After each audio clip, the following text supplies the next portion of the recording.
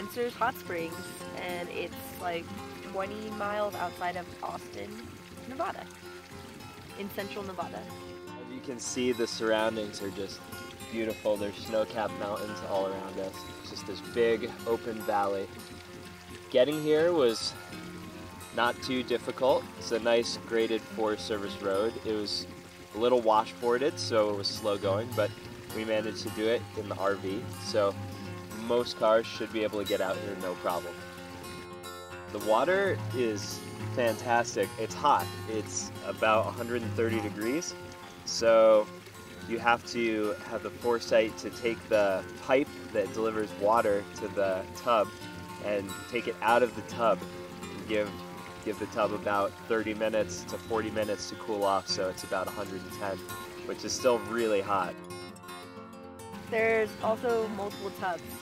We're on BLM land, so parking here overnight free. We've been here for 2 days. Haven't had to spend any money to stay here, which is really wonderful. There are no services. That means no water, no toilets, no showers. So come prepared with all the stuff you need to stay if you're planning on staying here. Yeah, this is a full 100% boondocking off-grid site. It ranks up there with some of our favorite hot springs in the Eastern Sierras that we've been to. Absolutely.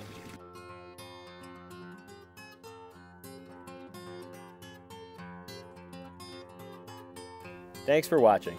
If you liked this video, make sure to give us a thumbs up and subscribe to our channel. And we'd love your comments too. What did you hate, love? What other spots should we stop at along the way? Let us know below.